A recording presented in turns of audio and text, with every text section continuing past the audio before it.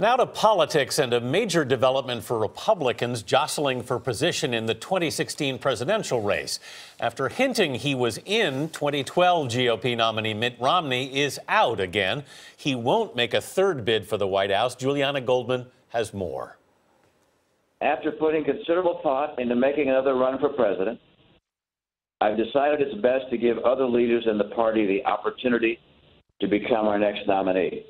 On a call with supporters Friday, Mitt Romney said he was putting the Republican Party ahead of his own political aspirations. I believe that one of our next generation of Republican leaders, one who may not be as well known as I am today, one who has not yet taken their message across the country, one who's just getting started, may well emerge as being better able to defeat the Democrat nominee.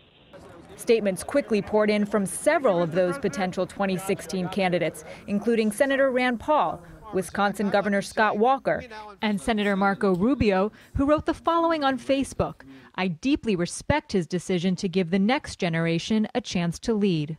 Former Florida Governor Jeb Bush called Romney a leader and said, quote, "There are few people who have worked harder to elect Republicans across the country than he has." Romney's decision came after 2 weeks of openly contemplating another run, meeting with advisors, donors, and even with Jeb Bush. Earlier this week, he delivered a campaign-style speech at Mississippi State University. You may have heard that I'm thinking of running for president again. All the while, establishment Republican donors and supporters were in a holding pattern, weighing whether to back Romney for a third run, gauging if he'd be best to go up against an eventual Democratic nominee, potentially Hillary Clinton.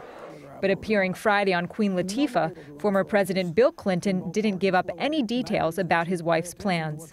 I do not know what Hillary will do. If I did, I couldn't say, of course, but I don't. For CBS This Morning Saturday, Julianna Goldman, Washington.